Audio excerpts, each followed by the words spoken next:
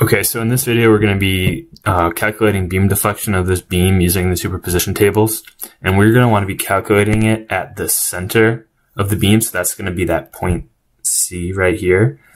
And we want to, so it's important to note that we want to find the deflection in the middle of the beam, so that's going to be at L/2, so the whole length of the beam divided by 2, which is 8 feet in this case.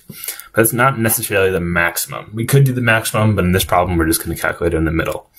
And we're going to have to do this during the superposition tables. So in the back of your book, there is should be like an appendix. It's basically a list of a bunch of different equations for different types of loading. So there might be an equation for distributed load over the whole beam, distributed load over the half of the beam, concentrated loads at the end, the middle, or different points, moments. There's everything. So I advise you to look at those and kind of explore those a little bit. But in this case, we have a distributed load here, right? That is just over half the length of the beam, and it's a constant distributed load, so it's rectangular. And we also have this moment here that's applied at the end at point B. So the good thing is that we have equations in the back of the book that we can use for this. So we're going to be using these equations, right? And I listed them here. So in this kind of gold color is the equation for a distributed load over half of the beam. And it was nice in the table, they had an equation for y at L/2, which is what we want. And it's going to be -5 times W L to the 4th over 768 times EI. For the moment in the red here, they didn't have an equation for explicitly for y at L/2, but they did have an equation for y as a function of x. So what we're going to do here is we know what x value we want to plug in. That's going to be 8 feet. So we're going to plug in 8 feet for x here and be able to calculate the deflection. And whenever something is a function of x, like in this case, we usually call this the elastic curve, the equation for the elastic curve, and that's what they call it in my textbook in the table, but your textbook might be something different. And the reason they call this superposition is because to find the total deflection, we just add up the contributions from each of these. So it's going to be from the distributed load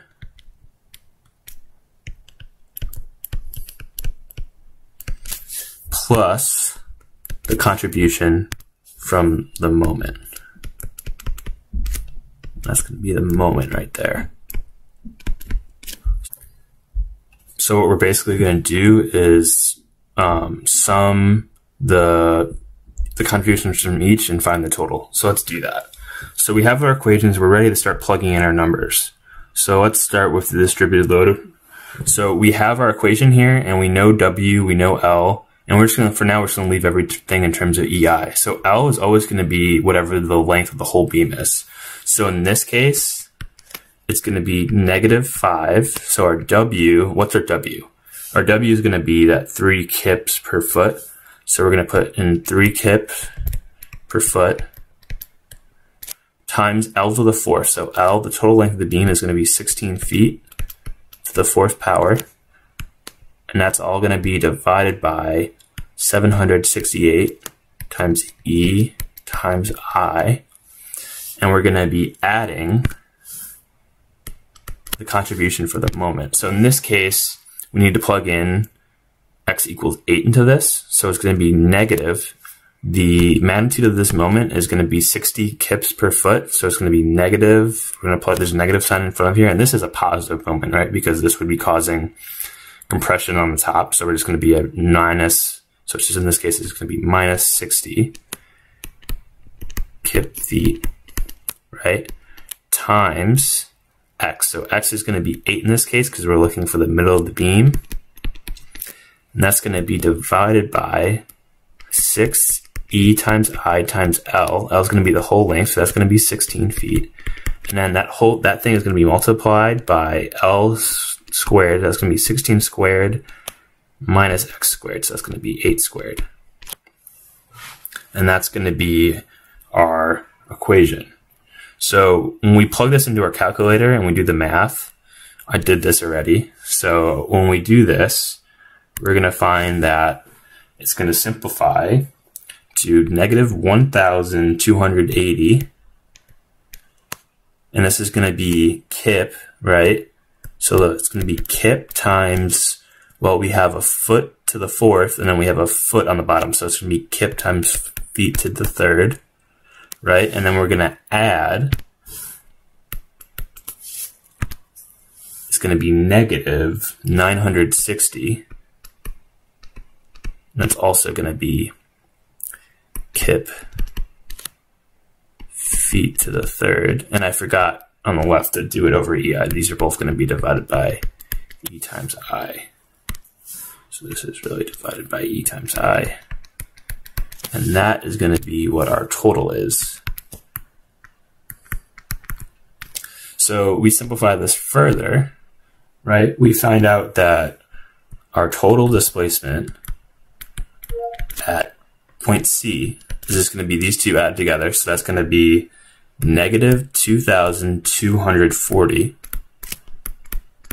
kip feet to the third over E times I. So that's going to be our answer to this equation.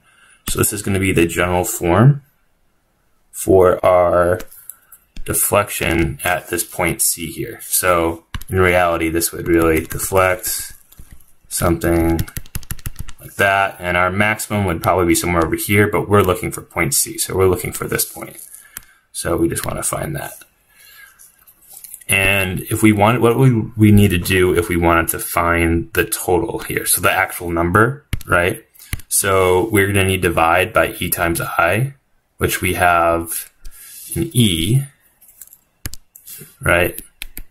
We know E is 29 times 10 to the third KSI, and our I, so our moment of inertia, is 586 inches to the fourth. So we've kind of seen this problem before in other videos where we have kips times feet to the third on the top, and then we have units for length of inches on the bottom. So we need to convert the top part to inches.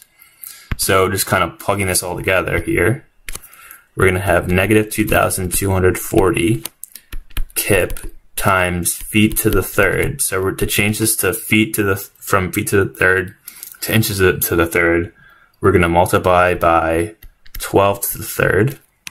And there's 12 to the third inches to the third over feet to the third, right? And then we're going to be just plugging in these numbers on the bottom. So it's going to be times 29 times 10 to the third, and that's going to be kip per inch squared, and that's multiplied by 586 inches to the fourth, right? And so all these units will cancel out. These kips will cancel. This is really inches to the third divided, this is really inches to the second power. So we're just going to be left with a unit in inch. And we're going to end up with a total equals going to be negative because it's going down 0.228 inches. So this is going to be our answer. So that's going to be at, this is going to be at point C.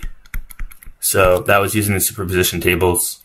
There's a whole bunch of different combinations we can use for different types of problems for the superposition tables. This one wasn't too bad. We did have to use the elastic curve for the moment. But generally, the superposition tables are easier to use if we have something where the loading is relatively simple. And they're also really helpful for when we're doing indeterminate problems, which we'll, I'll probably do a video later of that. So thanks for watching the video, and hope to see you next time.